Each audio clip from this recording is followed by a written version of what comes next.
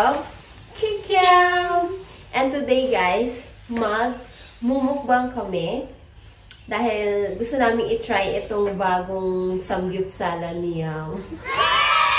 So, bumili kami dito guys ng meron kaming pork, may beef kami. Sana nakikita nyo. Pakita natin. Ayan. So, meron kami ditong shrimp, may pork, may beef, and then another pork na medyo yung pang yung maliliit lang siya. Ito kasi mahaba. And then, ito is marinated naman siya na pork and beef. And syempre, hindi mawawala ang etong gulay natin, veggies. And pipino. Yeah. So, excited na ako, guys! Yan. So, luto na tayo. So, try natin yan.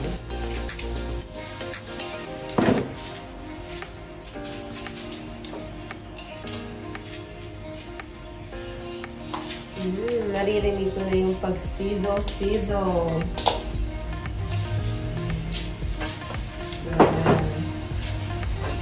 Gusto mo yun? Oo.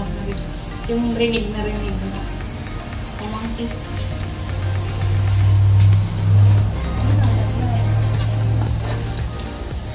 Yung dati na.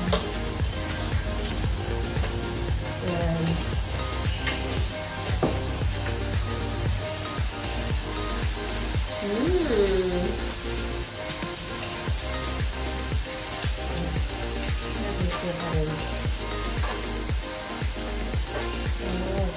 Bango!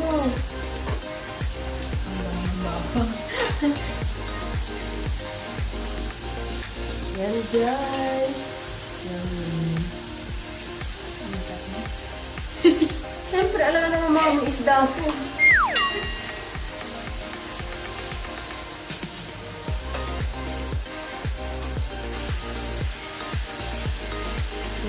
Samgyupsal sa bahay. Kasi malamig. Malamig, hindi makalabas ng bahay. So, dito na lang kami. Tipid pa sa pamasahe. Tulog ka agad. Pagbusog mo. Ito na isla. Ito, gusto ko na isla. Ito na. Ano yung mga ito?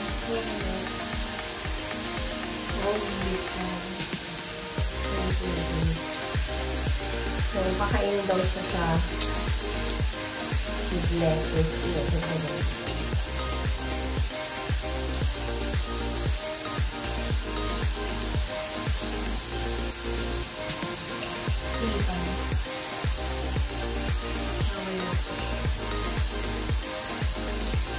Sarap.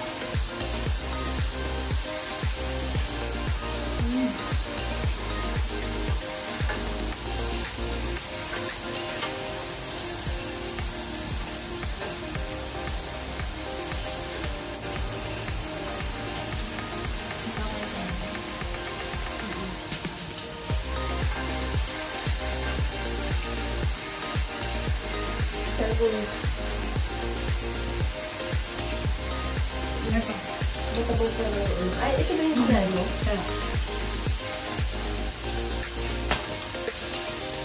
Yan guys. Merong rice din kami dito. Fried rice and rice. Kakain lang kami dito guys. Nang nakatayo.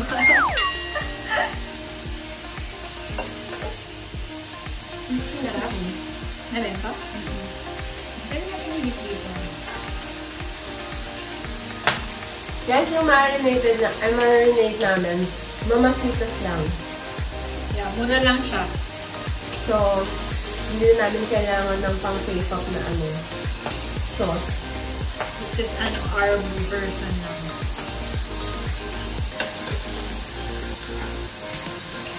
Ano ito yan? Sipon.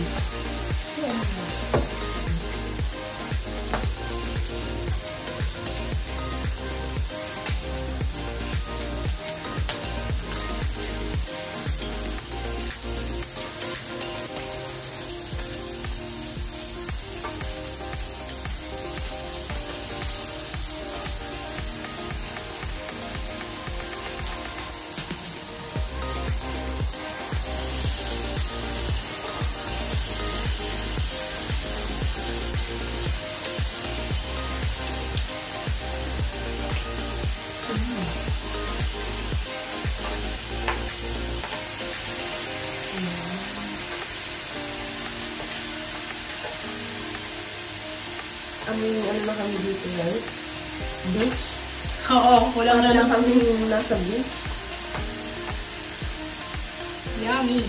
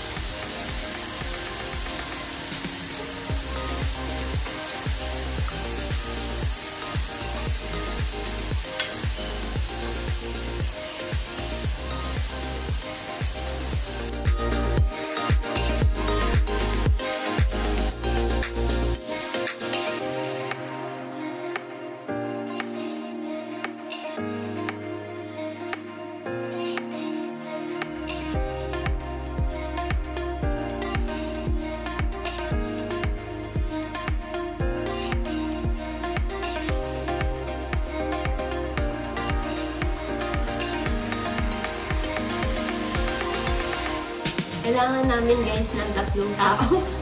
Dapat man-join kayo. Kailangan namin ng 3 tao para kasali dito. Hindi lang namin maubos. Hindi. Unin ko yan. Dadalhin ko yung samgyupsal. So yung kasabay ko mag-break mamaya. Napaka-swerte. Bibigyan ko ng ulam. Guys, dito bantay lang ako. Taga-tikim. Pero totoo, masarap yung mamasitas na marinade. Una ayaw pa eh. Like a real barbecue. Ano ba kayo? Yung barbecue. Yung sachet lang. Parang half kilo na yun. Una ayaw pa natin eh. No?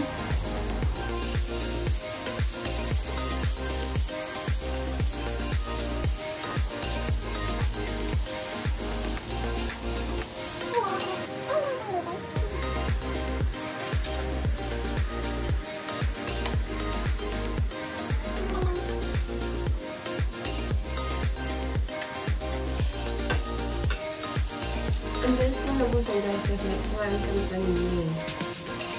Ang ginawa ko dito na matulog. Bawal lumabas.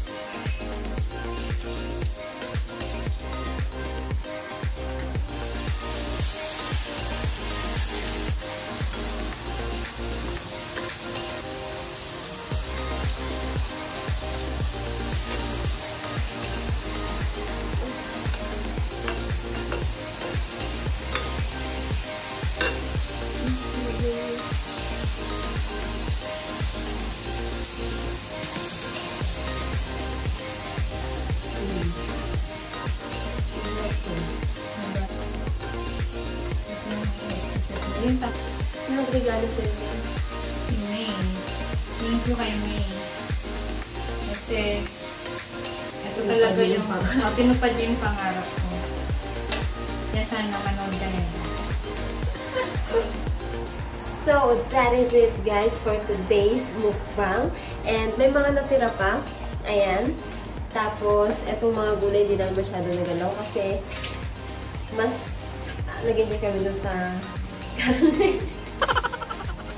So, ayun guys, very advisable itong makabili kayo ng ganito para hindi na kayo kailangan lumabas pa and mag-spend ng sobrang mahal sa mga Korean restaurant. So, hope you enjoyed this video guys, and if you do, please hit the like button and don't forget to subscribe if you haven't yet and click the bell button para updated ka sa aking mga videos. Thank you for watching and see you guys on my next video. Bye!